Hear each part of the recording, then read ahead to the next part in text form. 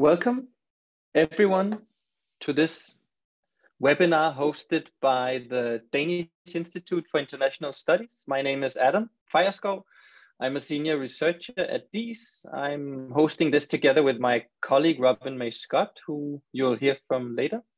In case you don't know, we're a research institution based in Copenhagen, Denmark, working across issues of global development, foreign policy, security, and of course, technology.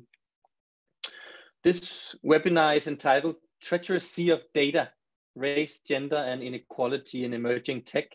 And it's part of a series of webinars under the umbrella of gender and insecurity that we're hosting this fall.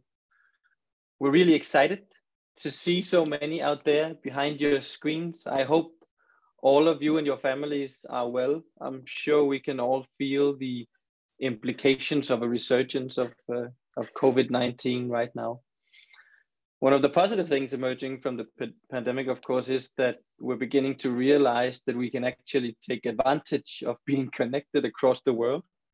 And as such, we have a great set of speakers today for this webinar.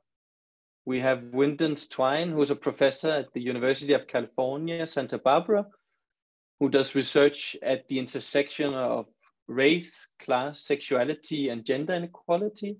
We have Catherine D'Ignazio, who's an assistant professor at MIT, doing research on feminist technology, on data literacy, and on civic engagement, among other things. And together with our final speaker, Lauren, she has just published a book called Data Feminism that charts the course for more ethical and empowering data science practices. I encourage all of you to pick that up. And finally, we have Lauren Klein, who is an associate professor at Emory University, working within the digital humanities and co-author with Catherine also of Data Feminism. So we're really excited to have everyone here. But before we jump to the excellent speakers and the rest of the programs, let me just say a few words about our focus here today. We want to explore issues of ethics and of justice and equality in what we sort of have called the sea of emerging tech and big data. And I want to start with a favorite juxtaposition of mine. So during the Arab Spring, social media, especially Twitter, but also very much Facebook, were sort of hailed as the new coming of democracy. They greatly helped facilitate revolutions, essentially by both bringing disparate movements together, but also by allowing people to disseminate events and human rights violations to the rest of the world. Now, if we fast forward some 8 years, we have a situation in which the United Nations publicly states that Facebook was a major facilitator of the Rohingya genocide in Myanmar that led to, amongst other things, the displacement of more than 1 million Rohingya. Simply that Facebook proved invaluable to build the necessary hate and legitimation for violence against the Rohingya minority. So, out of absolute necessity, our focus today is on the mutual constitution of technology and society. That is how technologies essentially shape the socio-political realities we all live in. As we sort of write in the invitation to this webinar, data misrecognition makes people invisible. It contributes to discrimination, to harm, to social inequality, while data recognition can function as sort of technologies of hubris, aiming sometimes maybe to control people or allowing for it, or capturing them in systems that trespass privacy and can contribute, broadly speaking, to political, social, and economic exploitation.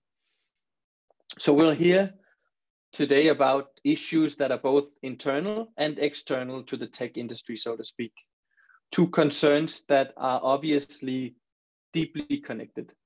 The way the industry is organized and imagined greatly shapes the implications it has in societies all around the world. So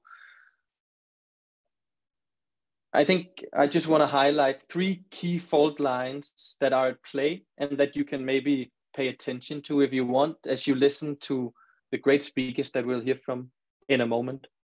One fault line is between the technical and the political, right? That all technologies set out and represent imaginaries about social and political order.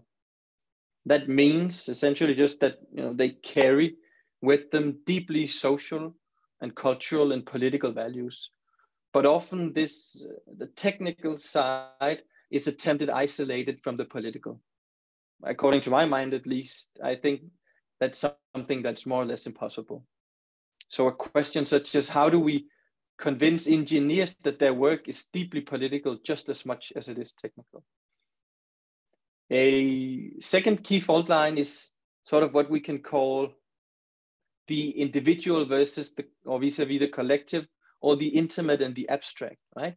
And that's to say that tech and its risks are often seen as having what we can call a very decontextualized nature. So when we speak in abstract terms about the risks and uncertainties and ignorance of emerging tech, we also have to remember that when negative consequences emerge, whether in the US or in Denmark or in Myanmar, they do so very locally and intimately with tangible effects on human beings. And we definitely see a very particular distribution of values and of risks through emerging tech, both in individual societies and individual communities, but also on a global scales. So how do we make things more tangible in terms of understanding technologies and their effects? The third fault line, I think, is progress vis-a-vis regression, we can call it. And that's just to say that technology is almost always about imagining the future, right? It's seen as a form of progress, as a movement that takes us all forward. But it's also important to remember, firstly, that technology doesn't necessarily take all of us forward. And also that, these articulations of technological progress can function as political tools very much of repression and of regression. They can also maintain the status quo. They can preserve, they can strengthen existing power structures. So to me, those are sort of three key fault lines to pay attention to, maybe, and what you'll hear over the next hour and 15 minutes. So let me end by repeating some of the important questions that I think we raise in the invitation.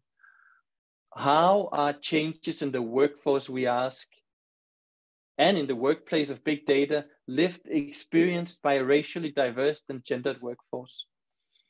Can we at all address the bias in, bias out phenomenon? Should we? And all in all, how can we sort of navigate the paradoxes of emerging tech and big data that, at least to my mind, maybe too often seem to have a built-in accelerator of inequalities of different kinds, more so than a decelerator? So those are some of the things we're gonna be talking about today. A few practicalities before we move on. First, in 1 minute or so, Catherine and Lauren will talk about data feminism. After that, Windance will talk about race, gender, and power in Silicon Valley. And finally, I'll hand it over to my colleague, Robin May Scott, as we move to the Q&A, who will steer us very safe through that. And as you listen, you can write your questions by pushing the Q&A button on your screen in the bottom and typing in your questions. And you can also upvote your favorite questions if that's something you want. So with that, I will hand it over to Catherine and Lauren. The virtual floor is yours for the next 20 minutes or so, I think. Please. Great. Thank you so much, Adam and Robin, for this amazing invitation. 1 minute here while I share my screen. Okay, do you all see that? Yes? Yeah, okay. Great, so Adam did us the kindness of introducing us, and what Lauren and I are going to talk just a little bit about our recent book, Data Feminism, which came out right in March, right as we were all going into lockdown. And just as a little bit of background, I am based, we're both based in the United States. I'm based at MIT in a Department of Urban Studies and Planning, and I will let Lauren say where she is based. Sure. Can everyone see Catherine's slides? I can't see your slides, Catherine, but maybe it's just me. Oh, do other folks see the slide? It says that I'm sharing. I see them. You know, my computer has been doing this all pandemic, so I'm just, so let me know. Yeah, like if at any point you stop seeing them, Adam, tell me. I'll try to figure it out again. Okay, no. I don't really know what's going on, but this has been going, this is a persistent problem. In any case, hi everyone. As Catherine mentioned, we wrote this book called Data Feminism. Catherine, did you mention it's available open access right now? Oh yeah. So if you're interested, you can go Google Data Feminism, MIT Press, and find the whole book to read, although it's also, it exists in physical format right here. So, you know, we thought we would talk a little bit today about just sort of our motivation for writing the book and some of the things, sort of our process a little bit, and then we'll summarize some of the basic points. And then hopefully that will sort of set us up for a really interesting conversation a little bit later. And we thought we would begin by just saying that we see data feminism as part of a growing body of work that is holding corporate and government actors accountable for their sexist, racist, classist data products. So we've already heard some examples about this already today. You know, but additionally, things like face detection systems that can't see women of color, hiring algorithms that demote applicants that went to all women's schools, search algorithms that circulate negative stereotypes about Black girls, child abuse detection algorithms that punish poor parents, you know, all of these examples and more. And we should mention, you know, some of the books that you see at the bottom of the screen are some of the other scholars and journalists and activists who have called attention to these precise problems. Okay, Catherine, I'm gonna send it back to Great. I'm going to take why I can't see these slides. Yeah. And maybe it's just important to explain the slide a little bit here. In many ways, you know, we kind of situate our work with the folks down here whose work we are inspired by and who guided our work as we were doing it, but also as a kind of rising movement that is countering many of the things that were introduced in the introduction, the sort of what's coming out of Silicon Valley, the kind of culture of big data and artificial intelligence that we see embodied in what is essentially this meme from The Economist magazine, this thing of data is the new oil. And this is probably something people have heard if you're attending this conversation. This has been circulating for some time. Originally, it was from The Economist, and then it like kind of got picked up, especially in kind of corporate big tech circles.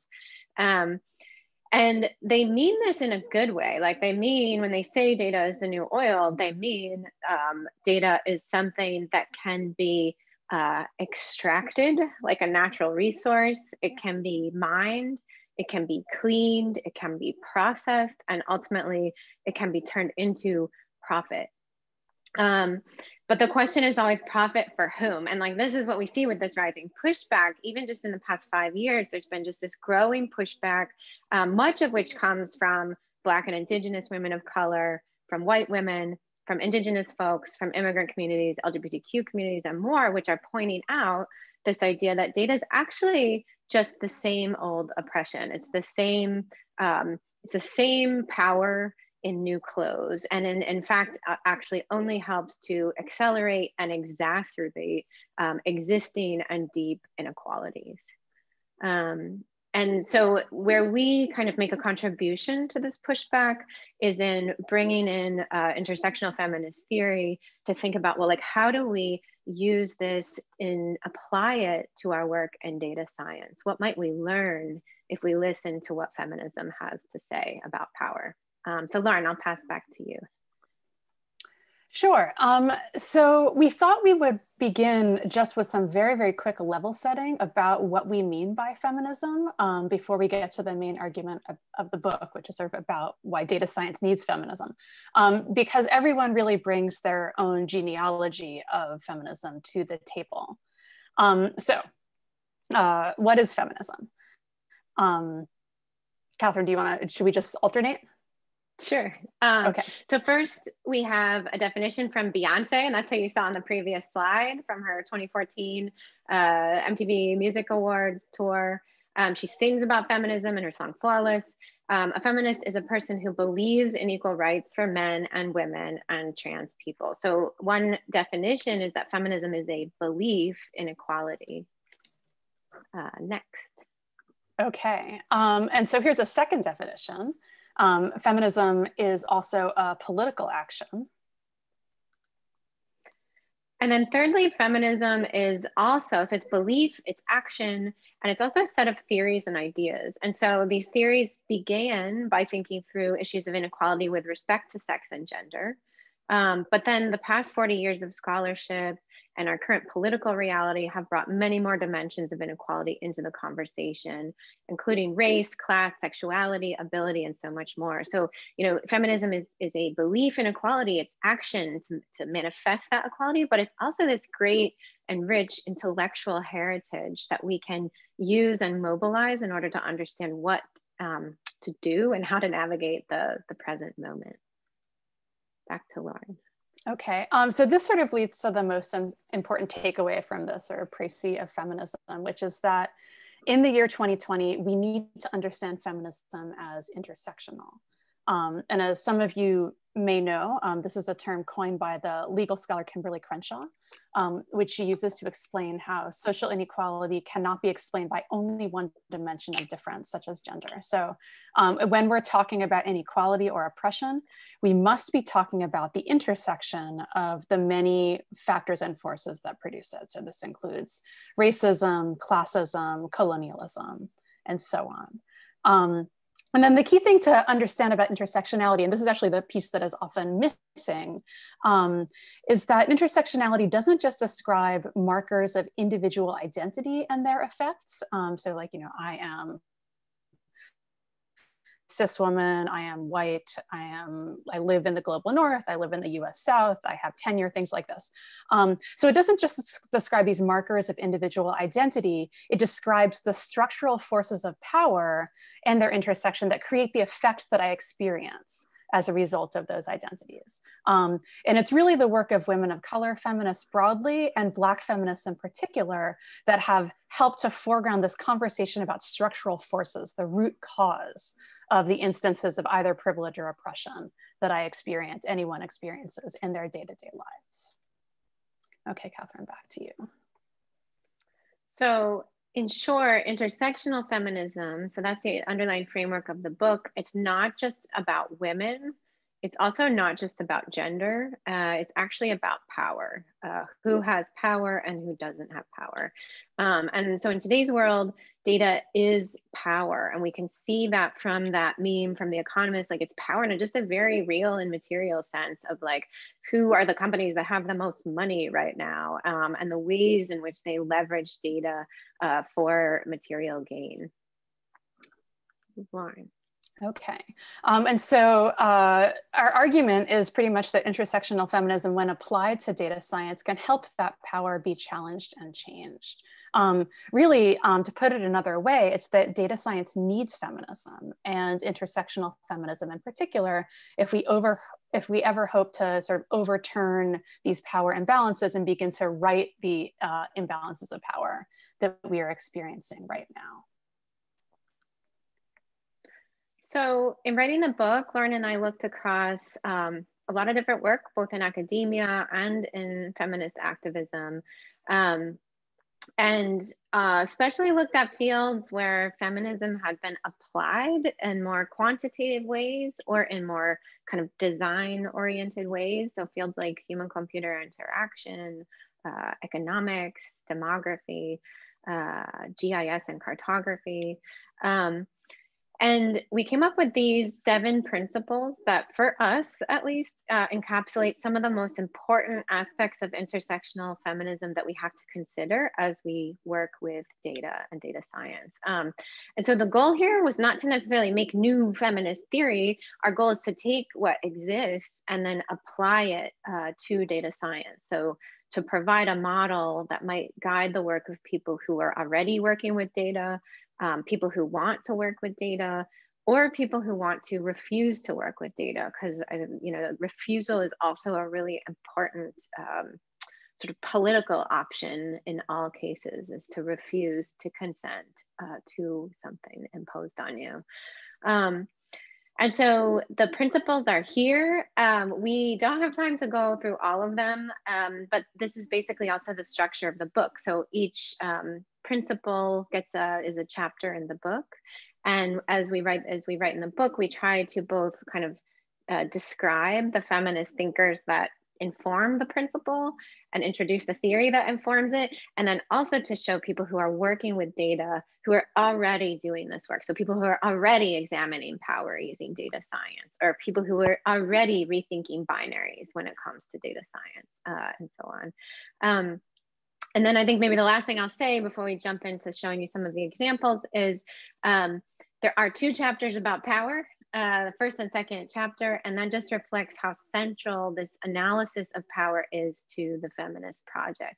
So at its heart, really, the feminist project is about conducting an analysis of power in order to challenge unequal power distributions. So we're just going to show you some really quick examples that we talk about in the book and how those illustrate these principles. So I'll pass back to Lauren. Great. So one of the examples that we talk about in the book really early on is the work of Mimi Onuoha, who's an artist and educator based out of New York. And we tell the story of her efforts to collect what she calls missing data sets. So these are data sets that a reasonable person might expect to exist, but do not actually exist in real life. So the number of citizens killed by the police. This would seem to be an issue of really pressing social and political need, but the government does not care enough about this to collect these data.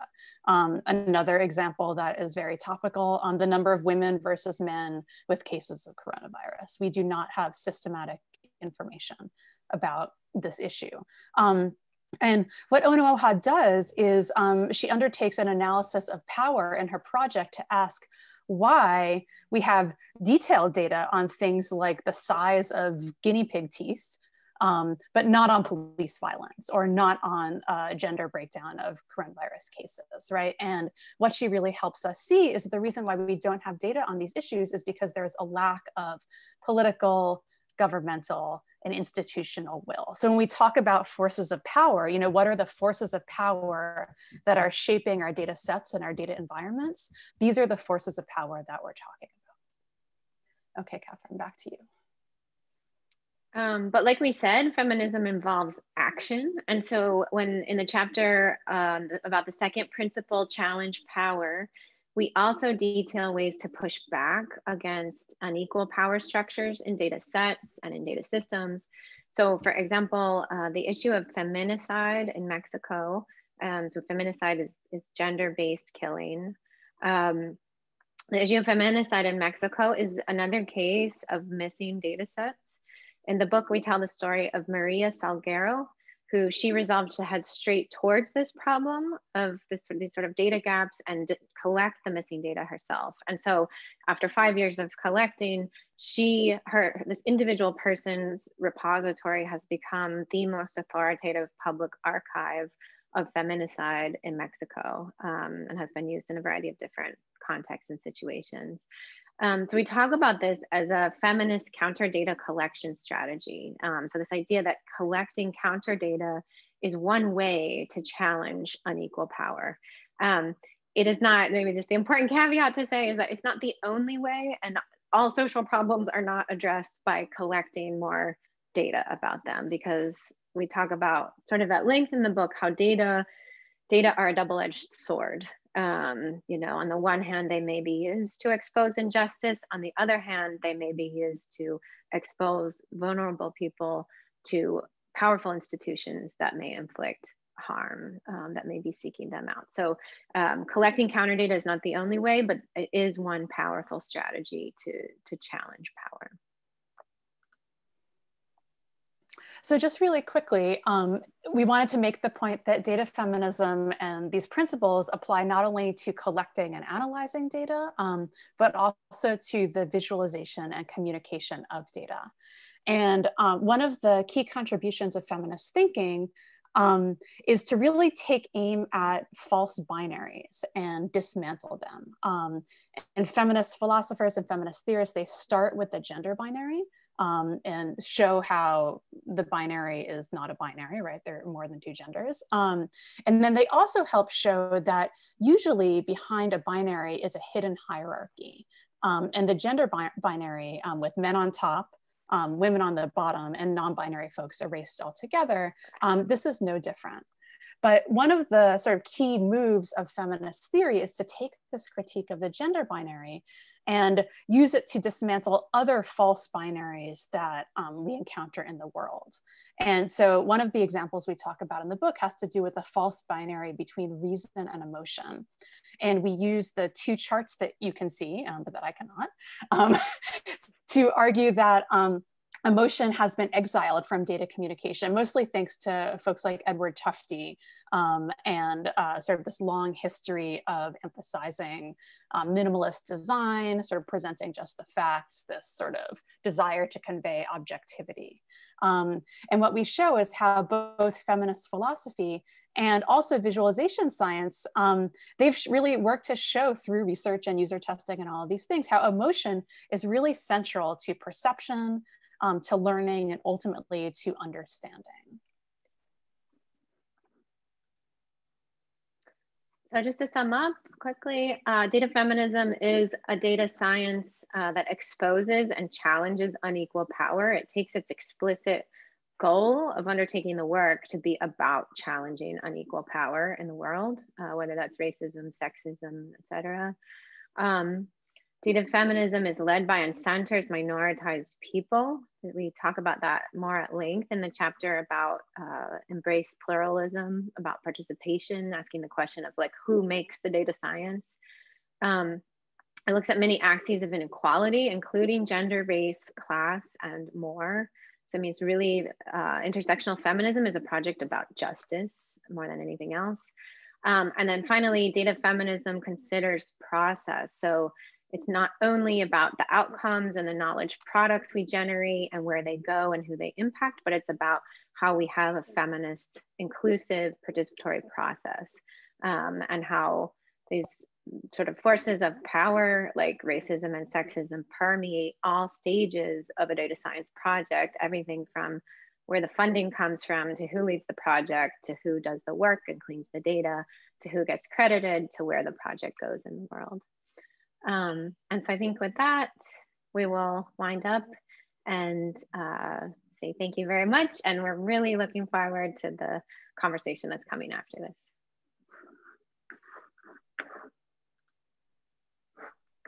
Great. Thank you so much, Catherine and Lauren. That was fascinating.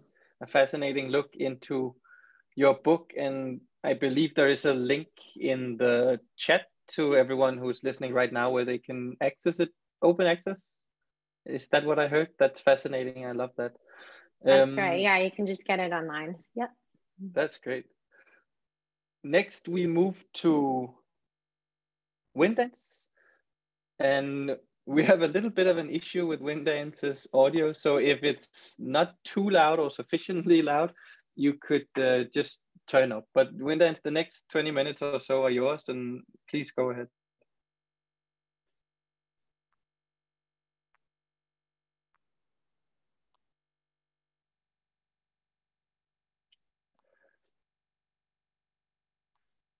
Of course, that's what happens. I think Windance froze. all together. Let's just give her a second. I don't know if anything is going to work here. While we wait for Windanes to hopefully come online, I can just share a single thought that I think was just also fascinating listening to what you said, Lauren and Catherine, with the sort of very dubious quote about oil. I can't help thinking, I think Windanes is gonna log out and hopefully log in. I can't help think about the oil thing that, I mean, where I work on these issues is particularly in the global south, where you sort of course, have a history of far removed from technology to a certain extent, but within the field of medical technology have had these processes of bioprospecting, right? Essentially during colonialism, where doctors would venture out and they would collect samples of blood and slices of bodies and so forth. And it's impossible not to sort of be left with a sensation that the same sort of prospecting goes on today, but in a form where really data is a form of oil. One thing, because it's not just a dead thing you take somewhere, it's very much alive. And it's also very much of great value. I mean, in the sense that it's inseparable from its capitalization, from its form and its importance in contemporary capitalism, right? So it's just to say, I think this sort of it's a dubious, absolutely questionable quote about oil, but it also speaks to the sort of multiple meanings of the political practice of subtracting something from someone, and who does the subtracting and who is actually exposed to these kind of practices. Totally. Yeah. I mean, I think that's for us why we pulled that quote. We write about that quote in the book, because it just illustrates so much, and it illustrates how the culture of big data and big tech that has evolved and arisen in the past, 15 years of hype about big data, let's say, is really one of extraction. And like those metaphors in a way are very appropriate, because they describe many of the practices with data. It's like, if let's just like quickly gather this info, let's just harvest that. The prospecting is another kind of interesting one as well, of like, we can just take people have called it like exhaust, like these things people leave around that no one is using, and we can monetize those. But it's also very similar as with oil. These extractive industries do not have an equal distribution of harms and benefits. And so while certain groups are getting richer, there's huge harms that are being caused to other groups. I don't know, Lauren, if you want to add more to that. Yeah, I mean, I'll just underscore that and say, I mean, I think it's very revealing that you don't need to switch the metaphor, right? Just thinking about the process and who it impacts, right? People who benefit from oil refinement, extraction, these kinds of things are not hiding it from the people who do not benefit. And the flip side is that people who are harmed, the environment which is harmed, right? It's very clear what the cause is. And I think the same is true for data, right? We don't need to sort of, it's not like we're seeing, two separate experiences, but the root cause is the same, and that's not a secret. And I do think that that's very revealing. And also, I'm reminded of an immensely interesting article that one of my colleagues showed me about an insider from Microsoft who had been sent to, was it Kazakhstan maybe, but I believe it was Kazakhstan, to do introduce, he was working for Microsoft to introduce some new, and also begin to implement a new system of AI that they would use in prospecting exercises. So essentially just geological exercises, but the AI system itself in the end proved to be a very strong tool of monitoring and controlling workers on these sites, essentially, so that the technology that was essentially introduced by Exxon, I believe it was, worked as equally strong in the ways that it suddenly proved able to monitor and control where all employees were at all times during the sites. I think as we wait for Windanes, we'll bring in my colleague, Robin. Okay, thanks. I don't know if I'm on screen. We need your picture. You should probably turn that on. Okay, there it is. Okay. First of all, thank you, Catherine and Lauren, for your presentation and also for this great initiative in making your work available online. So I have had a chance to read your book online, although while waiting for the DIIS library to receive the copy I ordered. Of course, there's a certain irony. Anyone who knows me would say there's a certain irony in my co-hosting the seminar on technology with Adam, because I'm certainly not a first mover in this area. 5 years ago, I was faithful to my Nokia phone, you know, the kind that you could throw out the window from the 5th floor and it would still survive. But I'm a feminist philosopher. So while I don't know data science, I do know feminist philosophy, and many of the concepts you work with, perspectivism, situated knowledge, intersectionality, context, are of course crucial in this field. So what I'm curious about is, what does it mean when it's applied to data science, to your field of expertise?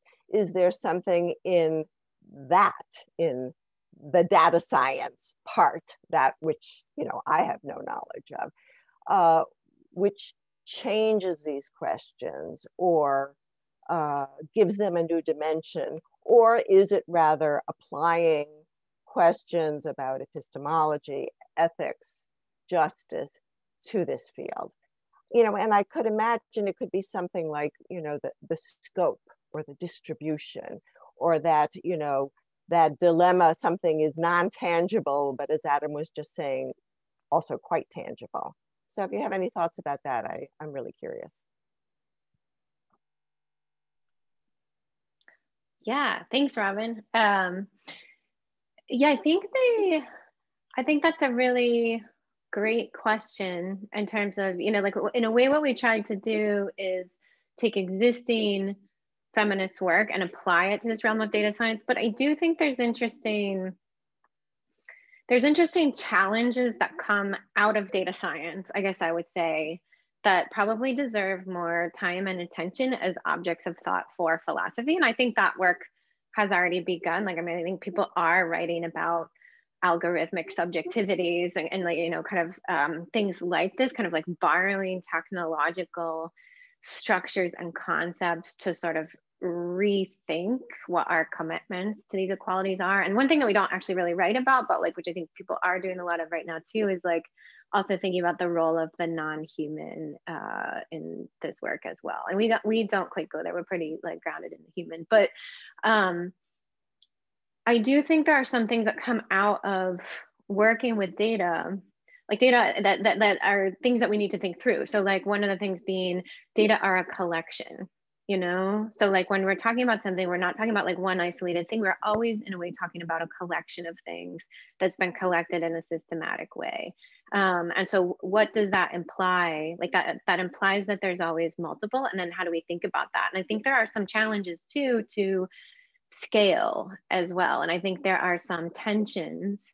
So like one of the tensions to me that I still am thinking about is the tension between coming out of computer science. For example, there is there's always a push, and I think this is just kind of one of those unquestioned assumptions that scale is better, like the bigger the scale, the better. And also abstraction. So like decontextualizing things is a good thing. Like often in computer science, when you're writing code, like you want to abstract something, you want to black box it so it can be more generalized. It can be like a tool that just gets an input and gives an output, and you don't need to know what's going on inside of it. And that's seen as a good thing, generally speaking. But I think these are some, in a way, like challenges of like, how do we think about these things from a feminist perspective?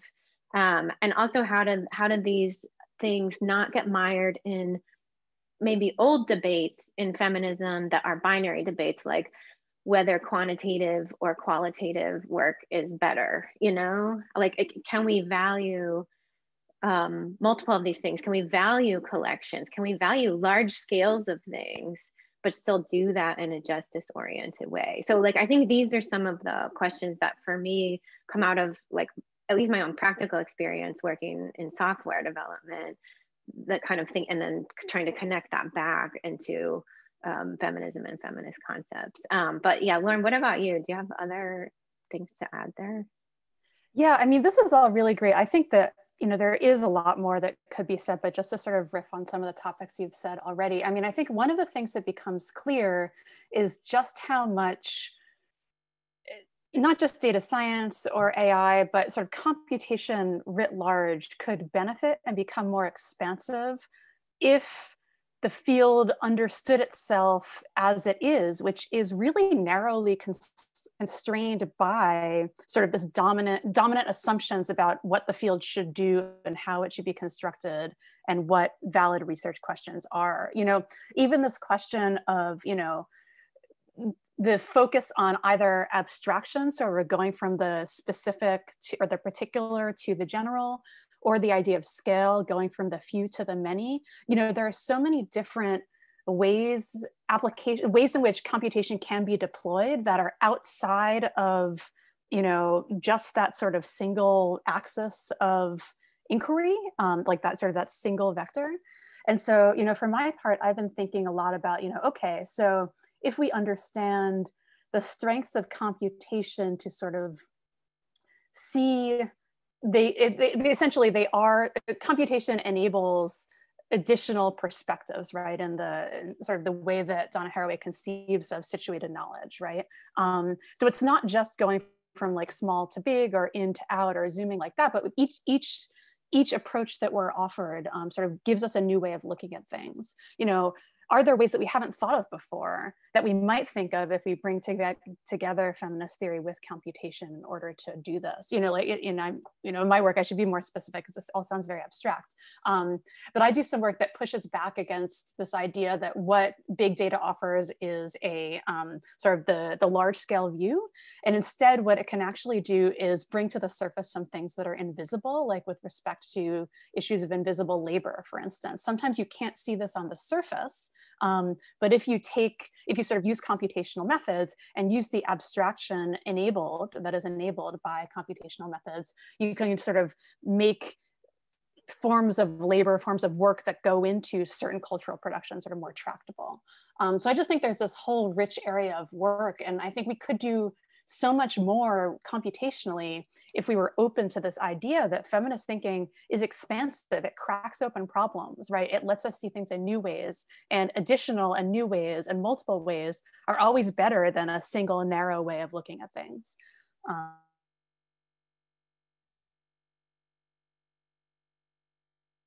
There we go, thanks.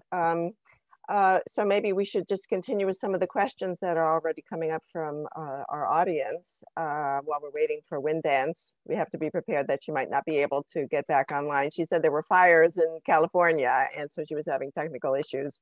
So, but I see Yana Kek writes, it's also about this question of the power of feminism in this field. You said, she writes, the principle of refusing to work with data is also an action. Refusal is also an action.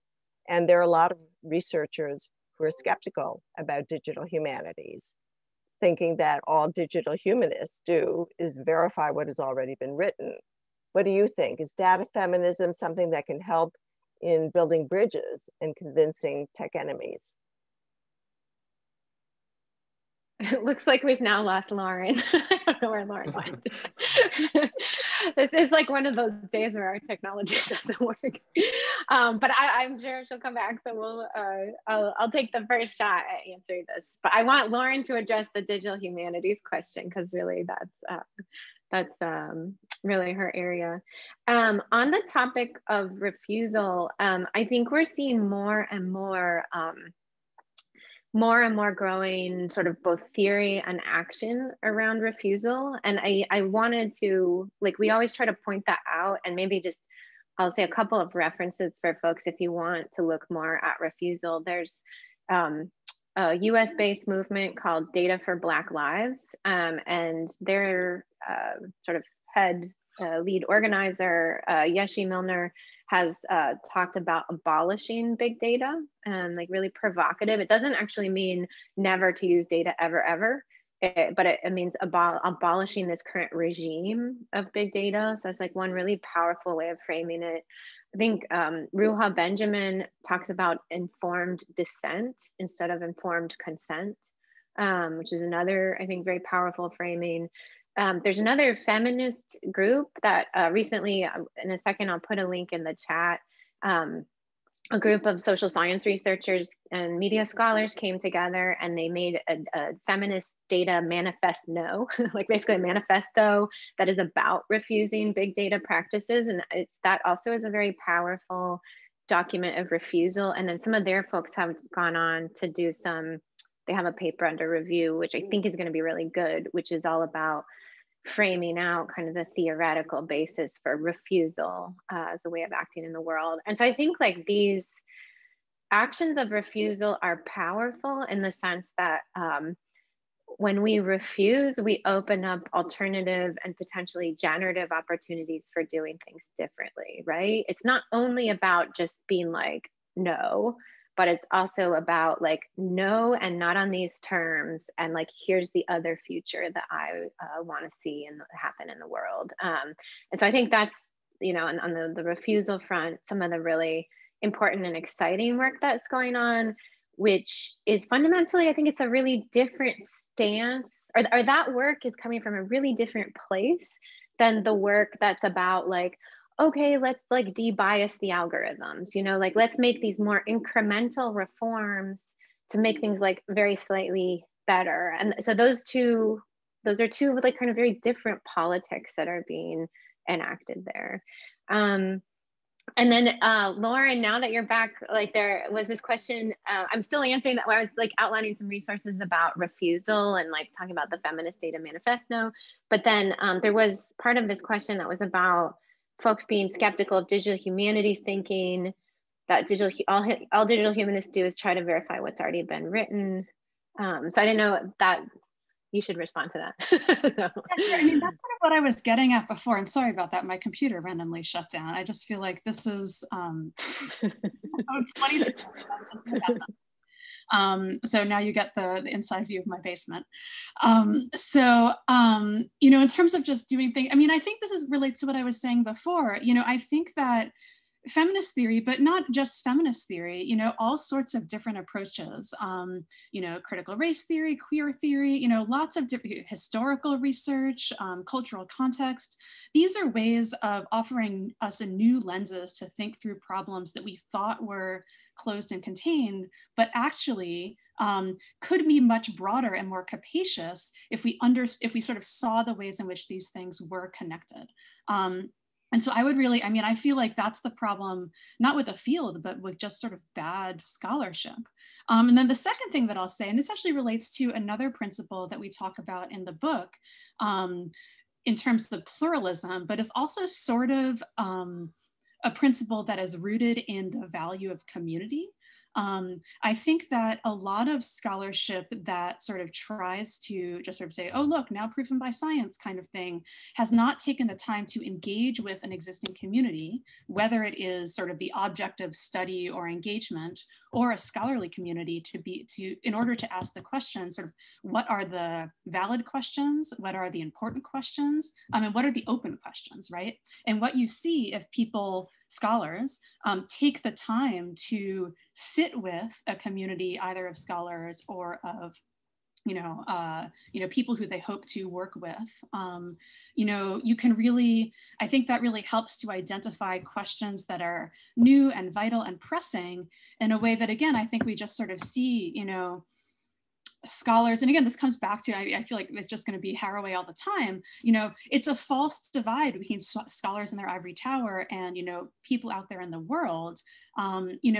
Real scholarship is constantly about this interplay between communities, and understanding that in order to do better work, you need to be out there and be connected. I think this feeds back and results in scholarship that ultimately is more generative, is more capacious, and does answer new questions. Thank you. And we have another question here from Ariana Karabi with a few thumbs up on it. Ariana writes, what about women and other minorities in data science, reproducing the same old structures in their algorithms? Could you comment on starting change from within? Because of course, this issue of women and minorities in data science has both workplace issues, as any other workplace organization. And I know these are some of the issues Windance works on, particularly what are the cultural norms and how that translate into disparities of privilege. But what about the science part of it in terms of the algorithms? Robin, can I jump in here? Because I also wanted to just catch that question, because I think it's hugely relevant, both in terms of mostly in terms of the sort of inside, outside, or the general positionality of people in, either driving change or refusing change and so forth. I think it's very relevant to some of the work that I do, especially in sub-Saharan Africa, where I work together with colleagues on technologies and refugee camps, for example, where we have a great focus, or an increasing focus, on the importance of sort of localizing technologies to actually make them matter in the context where they are to be put to use. And some of the things that sort of come up there in terms of what it actually means to drive change from a local perspective, is also sort of that the difference between, in a context, for example, of Kenya, between a refugee camp and Nairobi is as big as the difference between a refugee camp and Copenhagen.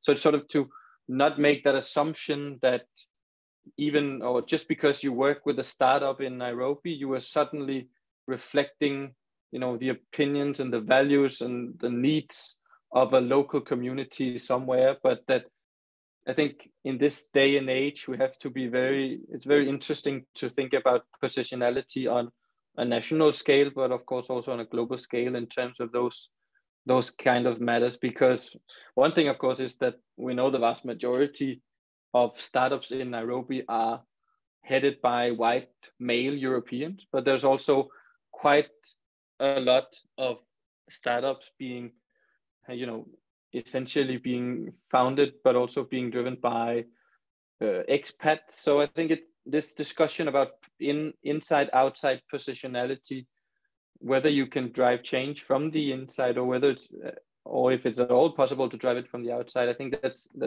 really interesting. So yeah, to hear your reactions to those, Catherine and Lauren, that would be great.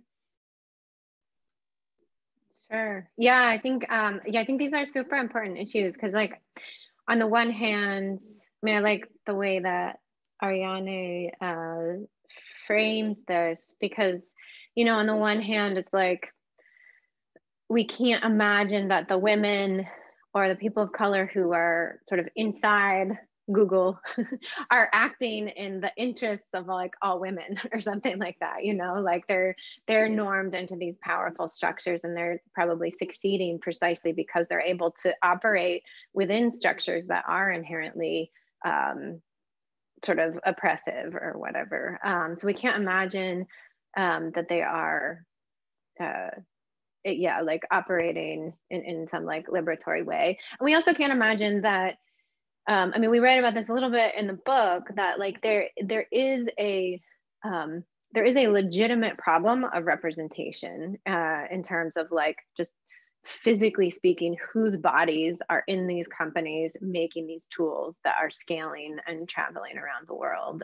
The fact that they're made by mostly cis white elite heterosexual global north men, that is a legitimate problem, and we should work on solving that. But it's not only about the pipeline, right? Like a lot of the way that this work gets framed is it's about like recruiting more women, it's about running more Girls Can Code programs, it's about having Legos that are pink or whatever, and a lot of the way that work is framed, and a lot of the work that's about sort of representation in STEM frames it as a problem of women that they're leaving, right? It's like women's problem that they can't have more, like do more coding, that they can't stick around longer in these companies or whatever. And almost never does the focus turn to the ways in which the workplace is structured to be pushing people out, to be specifically pushing out women and people of color. So I think like that's where I think I would like to see more work in this space, is because I do think that like ultimately it's deeply important who's at the table building the tools, but it's also about like reevaluating that context in which they're operating, and like people are leaving for a reason, and it's not because they can't code, you know. And oh yeah, now I've lost the question because I feel like there was another. I feel like there was another part of it that I wanted to speak to. Where did it go? Oh yeah. Oh yeah, and starting change from within. That was the part that I wanted to speak to. That said, though, like I actually do think that there are ways to change from within. So like I think and we write about that as well in the conclusion of the book, where we talk about some of the really powerful activism that's coming from within tech companies themselves. So like the Google global walkout.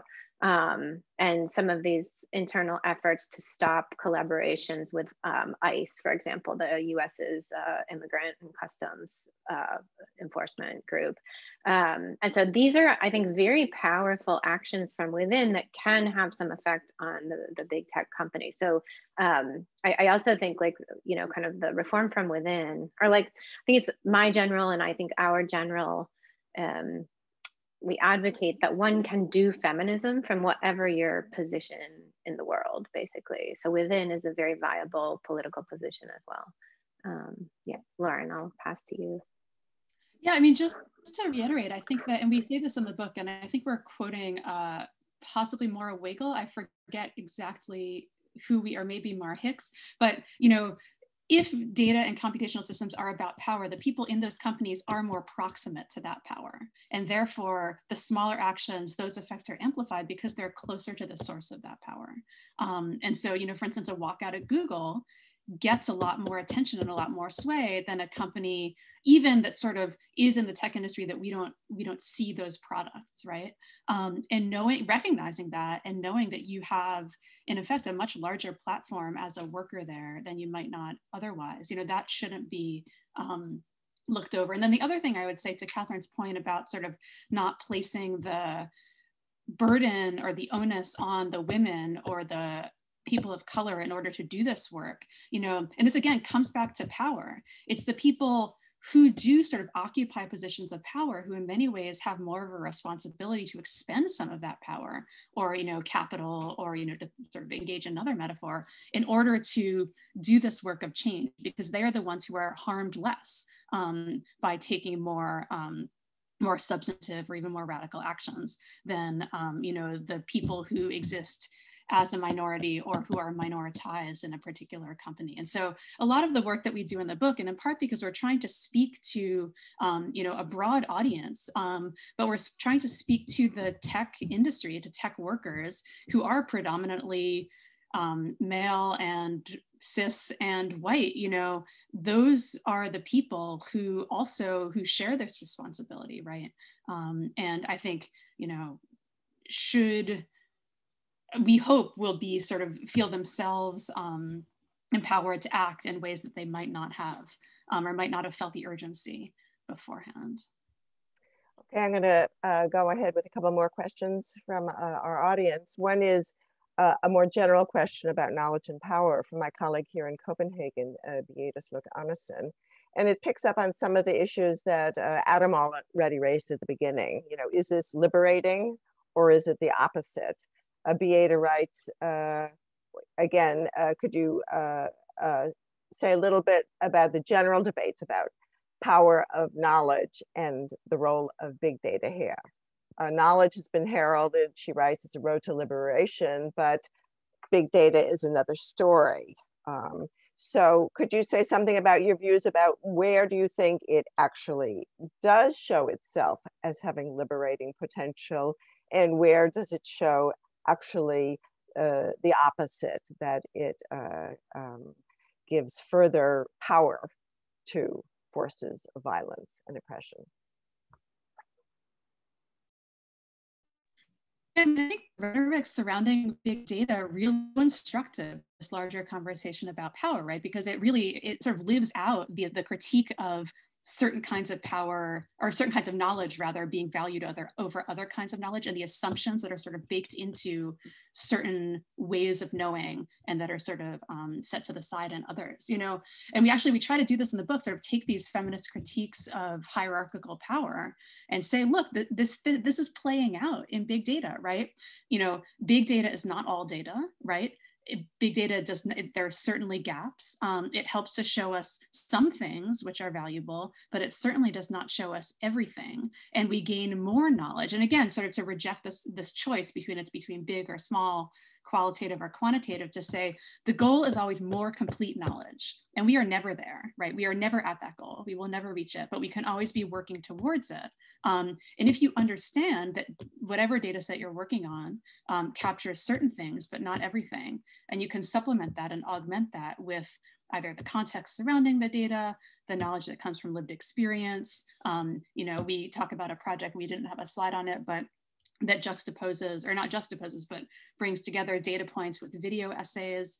You know, what data knowledge that is derived from data really requires is this feminist critique of knowledge, right? In order to say, you know, knowledge is heterogeneous. It comes from many different places, and we should be very suspicious of forms and structures of power that tell us certain knowledge is better than other knowledge, or this is somehow more valid or more scientific or more expert, right? And these are critiques that we know from feminism and that have not been applied as strongly and as consistently as they need to be with respect to big data, and sort of how we, and I'm speaking as a society, sort of are constantly being presented with sort of data-driven knowledge, or the data says do this, or the data says do this, and we don't yet have sort of a rich enough sense of both what the data is telling us, because it does tell us some things, but then what it's not.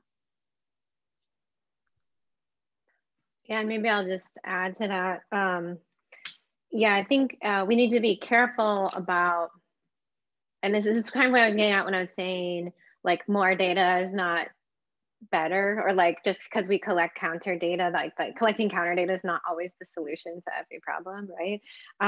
So I think like where data science does have the possibility of working towards justice is when it's deployed in an explicitly counter hegemonic way, like where there is a critique of power that has happened, and like an explicit engagement with power. And you know, in other kinds of efforts, I worry when they're not proceeding with that, I guess, because I'm not sure without that kind of critique how one can possibly hope to be liberatory. But then the other question, I think, is, you know, one of the things we say in the book is feminism asks who questions. So like, who benefits, who is harmed, who does the work, who benefits from the work, who's credited with the work.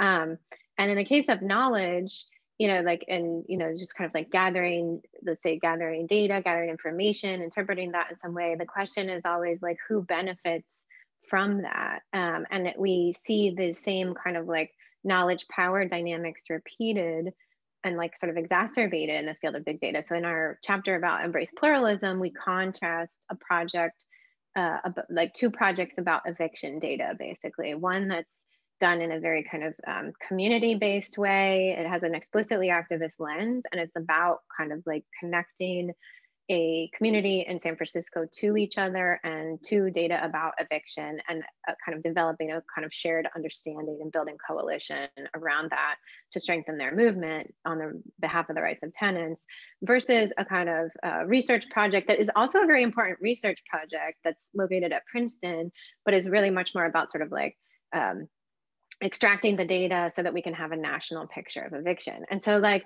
if we think about like, who are these data for? They're ostensibly about the same thing, but like they're for very different audiences, right? And they potentially influence very different people. The one at Princeton is much more for like elite knowledge producing academics, whereas the one in San Francisco is much more for the folks on the ground in order to be able to take action.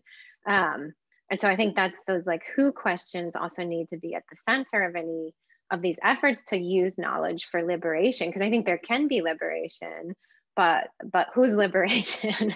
And then just because like we know about something, like we know a lot in the US about segregation, but it's not like, you know, no one's taking like big, bold steps to actually do it. Like we have described the phenomenon, it shows up everywhere. Racial segregation shows up across, you know, all of our geographic data and our zip codes and our schools and all of these things. But like, ultimately, like the data don't save us, like knowing about it doesn't save us, right? So like there's also this thing of like the data alone don't do the work. It's the political work that needs to happen beyond that. Thank you. Great answer. We have another question here from Juliet Lauren about the question of women as workers in tech areas. Here she's talking about telehealth. She writes that she works in telehealth for psychologists, and the majority of psychologists in Denmark are women, but that many mature women are averse to using digital platforms. So are there tech areas where women dominate the field, and could this be a force for growth in this context for better healthcare, better mental health care? Catherine, do you want to go or should I? Actually, Lauren, I was thinking maybe you could talk about some of the like early women computers. Yeah, like, sure. I mean, I love was this question because in a way, you know, what we're, I mean, I feel like the question is, are there tech areas where women dominate the field? The statement is really, women have already dominated these fields, and that is why they are no longer there. There is a long historical pattern of women and non-binary people, essentially any minoritized group, innovating as a result of conditions on the ground. And as the value and the utility of those innovations become recognized more broadly, the innovations themselves get more formalized, get sort of separated from the people who came up with these ideas in the first place, become more sort of based on credentials.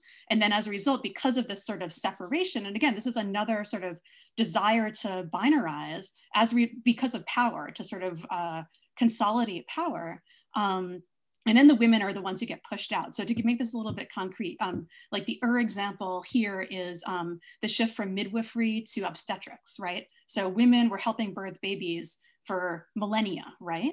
But it was only after this knowledge became recognized as valuable, shifted from the home to medical schools, became a place where who can go to a medical school, a man can, that now then, you know, what do you get in a medical school? A credential. Oh, let's value the credential. Therefore, the midwives get pushed out of or devalued in relation to people with obstetrical degrees. The difference between a home cook and a chef, same exact process. And we see this, you know, I mean, you can, any field, you can find this, right? You know, I could talk about this historically with respect to the early women computers who actually were women who were abstracting computational tasks because they were secretaries who had been given these large, you know, room-sized computers, and they were being asked to do the same mathematical and somewhat, you know, their physical tasks, like putting in cables, connecting patch bays, things like this. And they realized they kept on doing the same work over and over again and thought, oh, we could abstract this into an algorithm, essentially.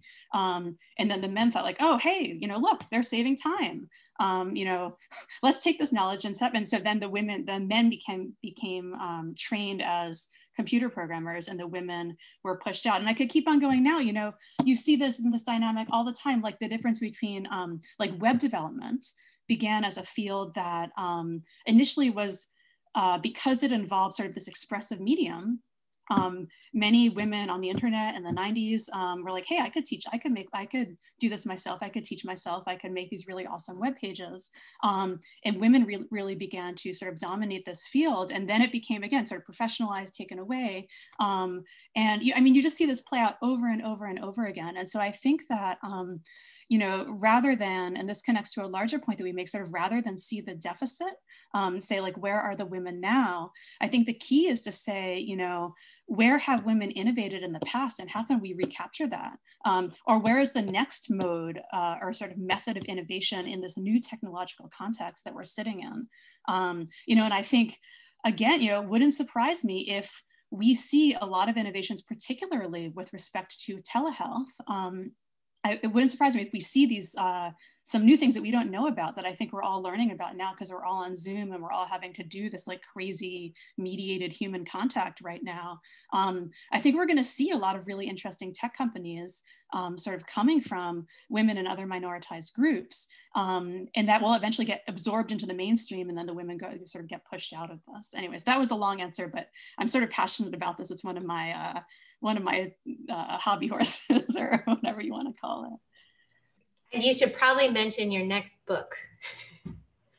Oh, right. I'm working on a book about the history of data visualization, actually, where I go back to women, indigenous communities, sort of people out of the mainstream who really were innovating visually and in terms of data visualization, and came up with schemes that are so different and so much more capacious than anything we really have right now. It should be, the first chapter should be launched pretty soon, but not yet.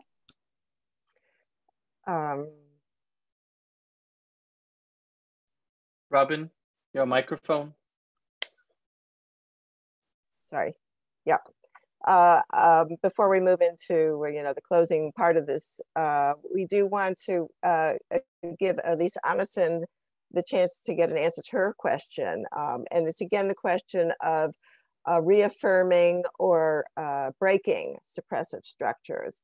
And I know we've spoken about this already in your overall discussion, but if I recall, and you must correct me, I've read about initiatives where they're really concrete guidelines for working with programmers, kind of litmus test rules. Remember to put together a programming group that consists of, a diverse group and that asks these kinds of questions. Is that work you've done?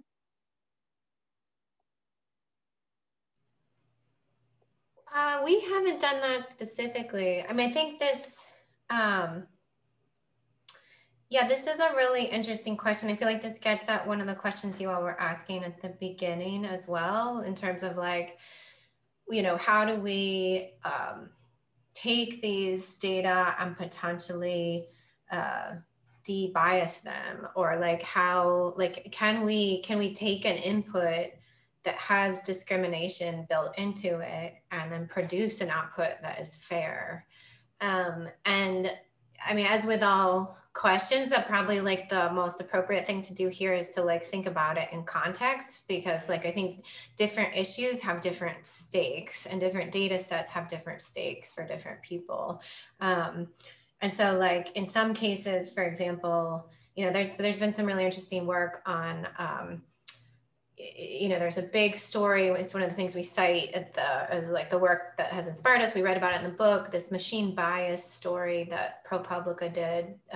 It's now been like 4 years ago, where they looked at risk assessment algorithms, these algorithms that give people who are detained a risk score and say whether they're likely to reoffend. And like, they make a bunch of decisions in the judicial process about whether to like, let people go on bail or not based on this risk assessment score. So the ProPublica study found that these were highly discriminatory against Black people. And so then there's been some follow-up work from like a research side of things to really look at why there really is not a way to de-bias that data. And it has to do with just how flawed and racist policing practices and mass incarceration is in the US context. It's sort of like, how do you remove the highly racialized nature of this practice from that data? Like, you really can't do that, you know? And so it's like in some of these cases, like there is no way, like that's one of those cases where I think like refusal becomes one of the most appropriate options of saying like, we should not go here with technology. And like, that's something too that the group, the Algorithmic Justice League, has been advocating for this sort of like refusal, just like a kind of full stop on technologies like facial recognition, just because like they've been shown to be so flawed. And so the potential for harm is so great by powerful agencies like law enforcement and things like that to inflict harm. And it like kind of goes with this longer, deeper history of already doing that, you know?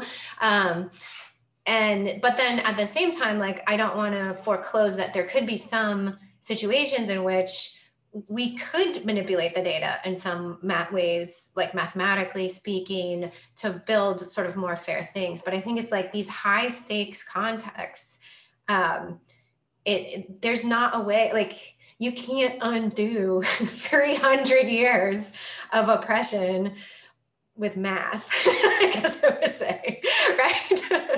So like, that's my answer. So like, it's like, but I want to foreclose that, like, that those mathematical ways I think can be used in other situations where potentially the stakes are lower and the consequences are potentially lower as well. So Lauren, I don't know if you want to also weigh in on this.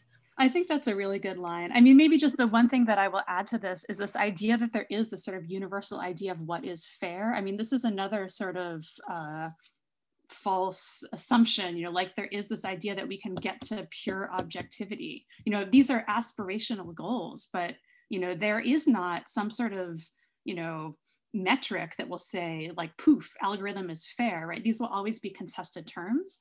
And this is true for anyone. And so I think, again, you know, we try to do a little bit of this in the book, reframing the goal, not as sort of an unachievable fairness, but if the goal is something like equity, right, trying to rebalance intentionally, or if the goal is, you know, accountability, trying to build in methods for impacted communities or the communities who are impacted by, you know, whatever data-driven systems we might see sorry, the changing of the guards is happening at the end of the talk, to sort of to understand that, like, if we are intentional and specific in the goals of any particular project, we are much more likely to be successful in those terms rather than framing everything in terms of these sort of unachievable generalities.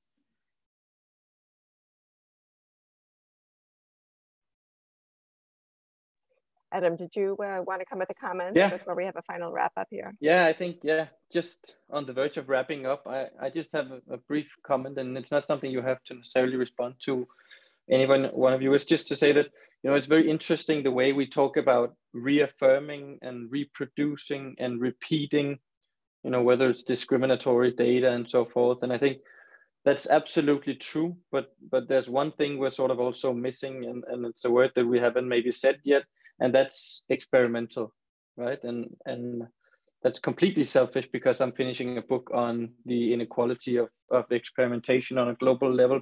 But I think it's very interesting to see that the employment of so many of these different kinds of instruments, whether it's within data science or outside or in technology work, broadly speaking, they are also very much forms of social experimentation where it's not just about reaffirming and reproducing, but also producing new realities, the consequences and avenues and paths of which we do not fully understand because they are so loaded, not just with risks and uncertainties, but with ignorance, essentially. So I think that's really important. If we look at COVID-19, for example, in Denmark, when we had a lockdown, it was at a press meeting where our chief epidemiologist came forth and said, this is not a political decision. This decision is based on a mathematical model. So there's no guesswork. This is not an experiment. And of course, this mathematical model did not consider the role or the implications in terms of what lockdowns would mean for violence against women and so many issues. But it's just to say that, of course, the COVID-19 response altogether has been one big social experiment. So I think it's also interesting to talk about reaffirming and reproducing, but also about these practices in the way that they are very much experimental because we have so much ignorance and uncertainty built into them that we cannot see exactly where they're heading. So Robin, do you want to finish off? Thank you. Well, that's, thank you for a fine conversation. And of course, thank you to all of you who stuck with it through this seminar, which is getting to be dinner time in Denmark. Of course, we have embodied the fallibility of technology. We have experienced the missing voice. You know, we had Windance with us and then we lost her. But of course, we at least have the consolation that we have planned some follow-up collaboration. But really a big thanks to Catherine and Lauren for your great discussion. I think, you know, we have at the end of your comments some priceless gems. We can't undo 300 years of oppression with math and aspirational goals and reframing the picture. So I think that gives us a lot. I would like to also give a big thanks to our conference section, Trina and Amelia, who are very professional, Adam, my collaborator here, and everybody in the audience for participating. So thanks and have a good evening or a good day. Thank you for having us. It was a pleasure. Thank you so much. Be safe. Take care.